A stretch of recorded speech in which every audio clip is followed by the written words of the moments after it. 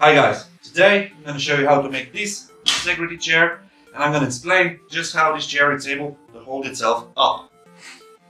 So without further ado, let's just get to the explanation.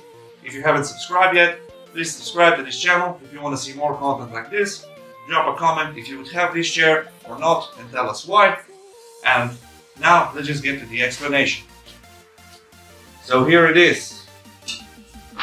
Top part resting on the bottom part, and it's now free to move in any direction. Once I add the chain in this corner, it won't be able to go this way. Instead, chain in this corner, it won't be able to go that way, and so on all around the chair.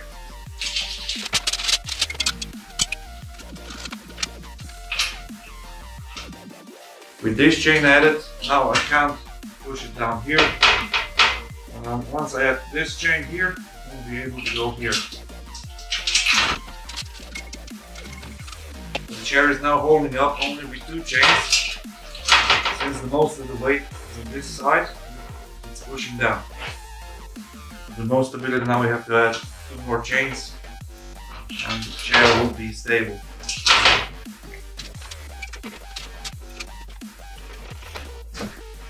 So with all 3 chains added now, only 1 more missing, and the chair is now unable to go down here, or down here. Only this motion is still allowed because of the chain. I'm going to add another one here, and then it should be fixed in place. Here it is. It's now unable to fall. There's a bit of play here, but we can fix that with the screw on top, tighten the chains, and the chair will become stable. So I tighten the chain now, and it's much better. You can tighten it even more, you have more stability, but I like it this way so you can rock back and forward.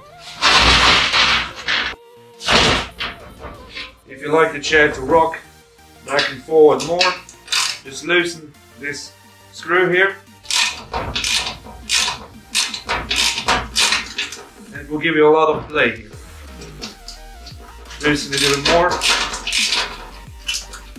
and it's now rattling, so you should just keep it fixed like that, and you can still move about a little bit.